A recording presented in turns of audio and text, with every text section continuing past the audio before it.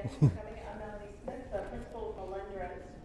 This project, Deborah has already gave an introduction to it. We've been working on this project for a number of years, actually, and I had always said, big project, big team.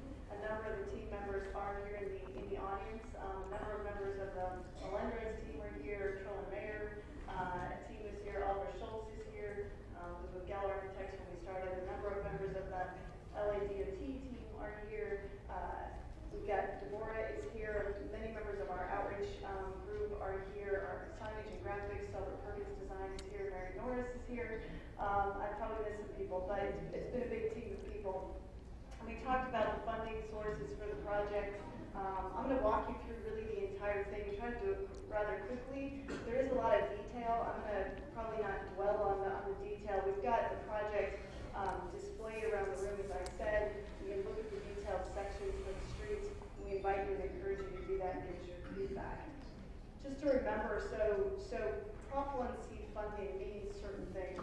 And what this state Prop 1C grant funding meant is that it's you gain infrastructure, infill infrastructure dollars, and you qualify for that funding by developing, identifying affordable and market rate housing units that are being developed and providing infrastructure that is supporting those housing units.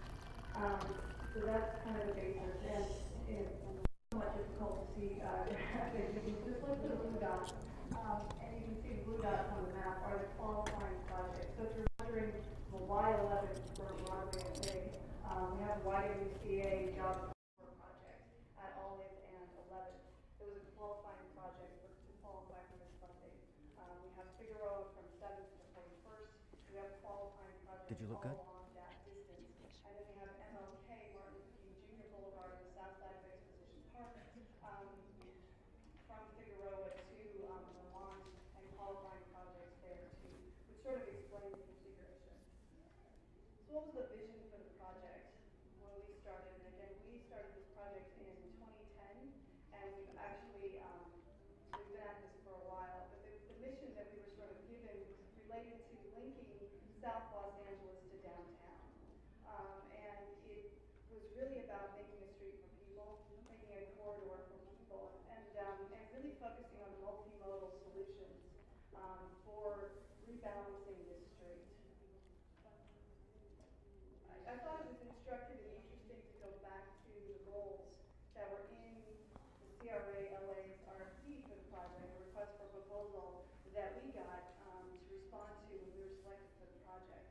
And I encourage you to remember them as we talk through the presentation, because there were a number of components that were in that we were really asked to respond to in this project. And these are specifically, there are actually 23 goals. There are a lot of goals. So I'm not really talking about every one of them, but I've distilled it down to the goals that are related to streetscape options. And it was about making FIG an inviting pedestrian transit corridor and decreasing vehicular traffic, supporting investment by improving the public realm, increasing access for pedestrians, providing connectivity between employment, transit, and housing, like I was talking about, these housing units that are being developed, paving and planting, special palette, making a special place, enhancing and clearly marking transit stops. That was something that was really important. Greening, planting trees, creating planted medians, lighting up the sidewalks for people, improving the area's mobility for cyclists, and providing supporting infrastructure for that, and providing unique public art activities, opportunities. Sorry, so those are all things that we've been mindful of from the beginning. So as I said, we've been on this journey for a while. We have had 2 rounds of public community meetings in 2010 and in 2011. The challenge for us and for many projects like us in the city has been that we started out as a CRA LA project. That's where the grant was resided. And then in the end of 2011, as you know, probably the governor decided that redevelopment was no more. And so in early 2012, we spent a long time trying to figure out if the project was going to survive and if it was going to have a new home somewhere in the city. And the new home has been the LADOT. So that's kind of a late development, but we had to sort of reform and restart again. So we don't like the delay.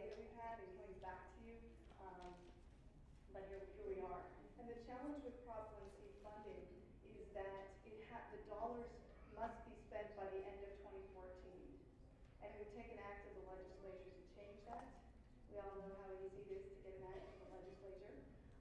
So we're looking to move this ahead. And as you can see by the dashed line up and down the screen, we really are at the point in which we've got to get the design documented by the middle of this year. We've got to get it approved through the city. We've got to get the project bid and under construction by January of 2012, of 2014, if we have any hope of concluding by the end of 2014, and that's an extremely aggressive schedule. So where did we start, I guess, is just a quick reminder of when we've come out and